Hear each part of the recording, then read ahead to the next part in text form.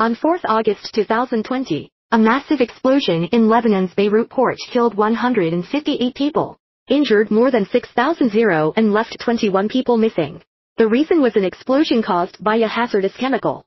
Safety risks at chemical plants are increasing, and accidents are major disasters when they happen. What can be done to reduce accidents in the chemical industry? Accurate measurement of the liquid level in the tank can reduce accidents.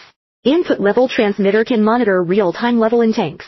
It can be put directly into the measured medium, and it is easy to use, corrosion resistant, and highly accurate for your factory.